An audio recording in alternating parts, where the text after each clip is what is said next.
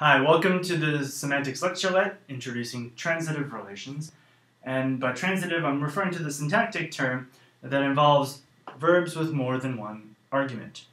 Now, when we've seen intransitive verbs, and these verbs have one argument, so applying functional application to them is pretty simple. But when you have more than one argument, what are we going to do? Take, for instance, the sentence in 1, Becky chased Tom. If chased is a function, then its meaning will rely on two arguments, x chased y or y chased x, and so forth. Now, as it turns out, a function can have as many arguments as you like. We have different terms for them. We call them in-place functions depending on the end. So one-place function has one argument, two-place functions have two, and so forth. And essentially, a transitive verb is a two-place function. Now, the two arguments have to be ordered because if you have x and y and x, those are different propositions, and they have different truth conditions. So let's take y chased x. Now in 2 we have this proposition, we have this function, and the function is from the Cartesian product of the domain and the domain to the set of 1 and 0, and then for any ordered pair in the domain, then f of that ordered pair will equal 1. If and only if the second member chased the first member. And we can turn this into a lambda expression. So lambda ordered pair xy chased of that ordered pair. Right? And it will stand, and that value condition will stand in for 1 if y chased x and 0 otherwise. Now that works out really well, and you'll see that in the literature a lot. But you'll usually see it on the philosophy side, because when you try to build the semantics directly off the syntax, you can't really do that. You can't really have an expression like 3. And the reason is because the two arguments don't merge at the same time. And if they don't merge at the same time in the syntax, they don't in the semantics. So you look at a tree like 4, that's the syntactic representation of our sentence in 1. And you can't really make that work with the denotation in 3. So how do we turn our two-place function into something that fits this tree? Well, there's a process that's called currying.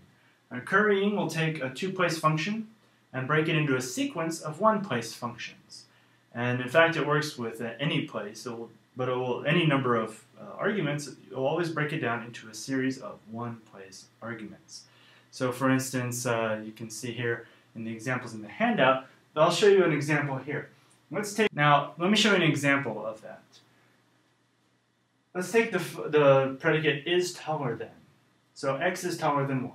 And in this case, we have a is taller than b is taller than c. Right? So if we had our function, let's call it function t, and we plugged in a and b, then we would get 1. Excuse me, we would get 1 because a is taller than b. And then we would get, b is taller than c, and a is taller than c, and so forth. But then we would get, but if we switch the order, we get a different result. So if we switch it to b, a, that's 0, because b is not taller than a. And the same for C and A and so forth. So we can write that like this, and we fill it out, and we can write it as a mapping as well.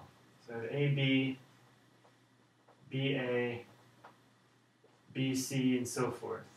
So if we plug the ordered pair, if we take these as a pair and we plug them in that order, first A, then B, then we get 1, because A is taller than B. And if we plug in B first, we get 0, because B is not taller than A. But if we took B and C and we plugged that in, we would get 1, and so forth. Right, and that works. That works as a function, but it doesn't work with the syntax. And with the syntax, we have to curry it. So if we curry this, then we get a different result. So instead of plugging in, let's say, B, the ordered pair BA, we just plug in B. Or we just plug in A. And then that will get us a function. Well, what is the function? Well, the function is what happens when you plug in something else. So if we plugged in a, that would be 0, because a is not taller than a. If we plug in b, that would be 1, and if we plug in c, that would be 1. Whereas if we did b, we would get 0, 0, and 1. And then for c, we would get 0, 0, and 0. But it works like that. You take an argument, the first argument, and then you get a brand new function, and then you plug in the second argument. And that's how currying works. And it gets the same results.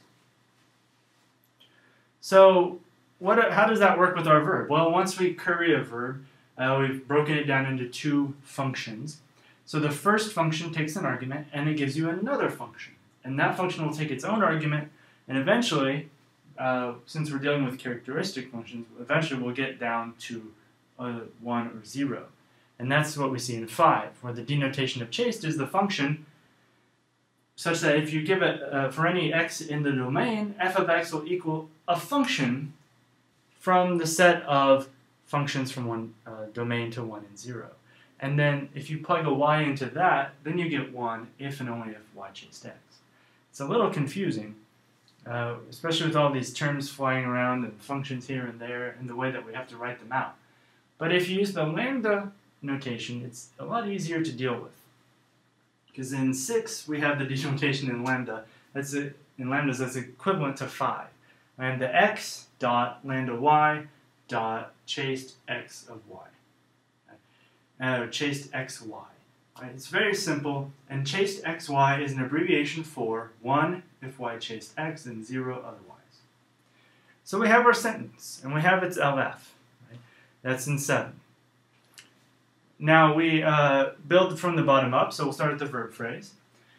We have the verb denotation, the terminal nodes, and we have the noun and the denotation of Tom, also through terminal nodes, and then non-branching nodes. And we see that here in 8.